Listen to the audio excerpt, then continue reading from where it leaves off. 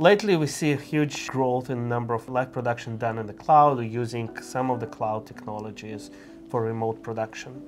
How can TAG help producers and content providers to do that better? Wow, there's a big question. So, I mean, remote integration, REMI, or remote contribution, REMCO, I've heard it called, has been around for quite some time. And that's not really cloud production, it's using the internet to bring feeds across. But that was the stepping stone, it was the gateway to actually doing more. And today we're in that era of doing more. There's a cost associated with cloud, both for running resources in the cloud and also for moving data in the cloud, depending where you want to move it. And in fact, you have to, when you architect a cloud solution, think about how much data you're moving and the cost of those transits as you architect your system. Bringing a large amount of feeds down from the cloud is an expensive proposition. Bringing them up to the cloud and building a TV show there and bringing down the TV show is much more cost effective, but the cost of compute to run the switcher in the cloud may offset the transit cost. So it's very, very complicated.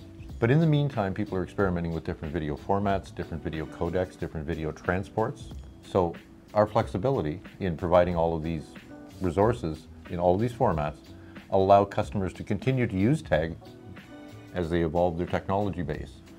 Thus, they don't have to do operator retraining, they don't have to learn new software, they don't have to change anything out, they can continue to evolve. And TAG continues to add these formats that are used in the cloud as we go. Do you believe 2110 has a future in cloud and hybrid environments? Trick question. Absolutely on the ground, there's no question.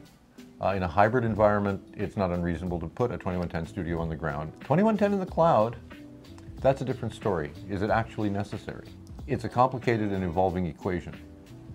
And I don't think there's any simple answer right now. There are people working on making 2110 work in the cloud. Yep. For reasons I don't think I understand anymore, because there's many ways to move media in the cloud. It is just data. And my own personal opinion is we gotta stop treating video like it's some special thing. It's a chunk of data, and we need to move it in the cloud at the speeds we need from point to process it. And if we can get our heads out of the moving TV at TV speed modality that the cloud allows, we can take better advantage of it. Video is a data, as you said, but a data that depends a lot on timing and time synchronization. Video, it's not just by itself, but it's video, audio, a lot of metadata that all need to be synchronized to the milliseconds or to the frame. So this synchronization of things is it a big challenge for cloud production? It can be. It doesn't need to be, and there are resources available to take care of that level of synchronization. A thing to remember, 2110 deals with timing at the nanosecond level, right? So video frames are way, way up there as far as 2110 is concerned. It's a little flag bit in one packet that says, oh, here's the start of your frame. And the frames in 2110 are actually distributed over the time of one frame's duration, which is great, but it's an old-fashioned way to look at the world.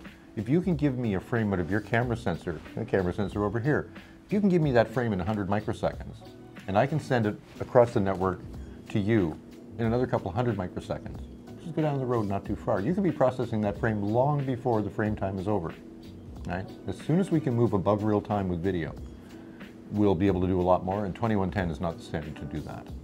So how can TAG help the customers right now with those things? Well, we follow standards development, and we, as standards become deployed and become accepted, we implement them.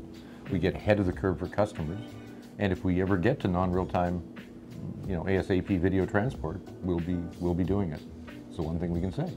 I think it's important to mention that we're able to support things like TR07, TR08, Yep. not just on the ground, but in the cloud as well today. Yep. And what about the whole business model of zero friction? How that comes into the play with the hybrid environments? Well, it's fantastic because, as I say, the hybrid environments today are ever moving. You may put together a show tomorrow and you've got a bunch of feeds coming in off NDI. You need equipment that'll handle NDI. Well, guess what? We handle NDI. And that, I think, is the strength of zero friction, is that when you buy TAG, you get it all. And if you're doing an audio Atmos production next week, you turn on Atmos, it's in there, and so on. And it's like our HDR formats. They're all in there. You just turn them all and use them. And I think that is the strongest aspect of our licensing model. So again, one product for all the different workflows, all the formats, all the protocols, everything, all in a single license. Bring it on. We do it all.